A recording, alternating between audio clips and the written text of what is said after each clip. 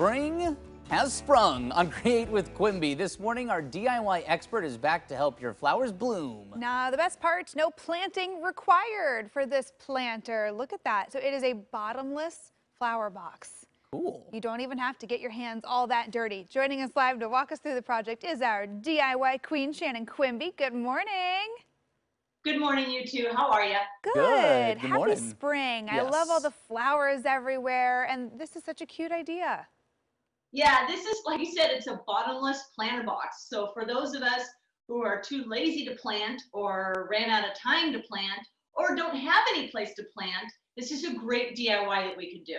Okay, so yeah, I mean, what makes this, I was gonna ask, what makes this bottomless? That's a stupid question because I'm guessing it just doesn't have a bottom, but how do you put this together? Emily, you're quick this morning. I really appreciate it.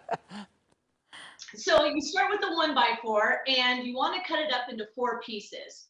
2 that are the same size and 2 that are a little longer because we're making a rectangle.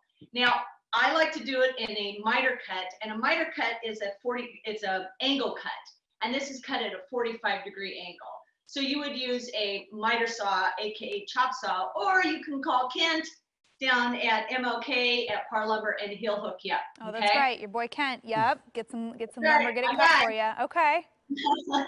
So then after you get them, like, to the same size, 5.5 on this edge, and the great thing about this DIY is you can make the size however you want. So I'm going 5.5 and 11.5. So then you take some wood glue and you put some glue on all the corners of each piece, okay? Easy peasy, simple. Then you set them up on their sides and you basically start to put together your rectangle like this. It's really important when you do have these cuts, so if you're not comfortable using a miter saw, it has to be precise, because if not, your rectangle box is not going to be a rectangle, okay? Yeah. I would probably end up cutting a trapezoid on accident, Yeah. I think. Your planter your planter rhombus. Yes, yeah. Get my parallelograms. Yeah, it'd be a trapezoid. Yeah, there you go. We're full of puns this morning. I know. So here's the box, then you let it dry, okay? Okay. So I would definitely recommend, since you're going to be using this a lot in different places and so forth, is to reinforce it. So here it is done. And I would pre-drill on the corners 2 each and I would do it on either side like this. Pre-drill and then just kind of put a nail in on the corners, okay? Okay. Yeah. Just because to help then it really stay together a little more than just that glue. Yeah, exactly. Yeah, and then even if it's wood glue, if this does go outside, it will get wet and it will fall apart. Okay. So, yeah. So notice how crisp and clean this stripe is that I have right here with the paint. Yeah. Yeah, a really good, and once again, I don't like to measure. I like to eyeball. I like to use this frog tape, masking tape, and notice the width. It's the same width that I have on the box, so I don't have to. Oh, nice.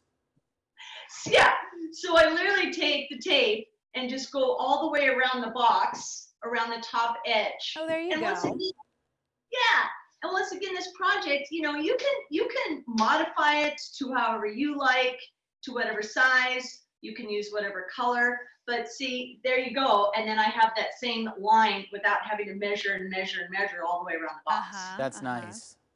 Yeah. And then, you know me, I'm always want to use what I already have. And so I'm just using some leftover paint. And this actually is a new color of my front door, which I love, this pretty blue. So I have leftover. Yeah, isn't that pretty? And then you just paint all the way around the box. And it'll probably take 2 coats. And then when you let it dry, it's just really simple. You just take the tape right off like this. Voila. Love that. Sharp edges. Yep. Right, That's and then great. right, you put these ugly plastic pots. Once again, you don't have time to plant, or if you don't have a garden, right? If you don't have a place that you can't put anything, you don't have a planter box, you just plop them in like that. Yeah. I was gonna say this could make a lot of sense if you have like a townhome or an apartment where you Right, a don't little have that kind of flower space. box. Maybe you have a little patio or a balcony. That makes a ton of sense.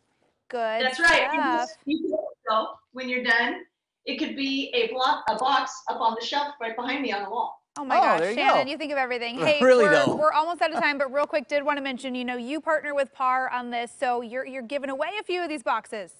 Yeah, I'm giving away this one and one more. You can go to Par Lovers Instagram and Facebook page. You guys, it's easy, it's free, and you can walk home with one of these. Awesome. Great stuff. Shannon, always good to see you. Thanks for joining us again, and love the project. Another great one to try at home. You got it. All Have fun, right. guys. Have a good one. Thank you. And if you want to try making this bottomless flower planter box, we are going to post all those instructions that you just heard from Shannon, including the materials. We'll have that list on coin.com. Very cute.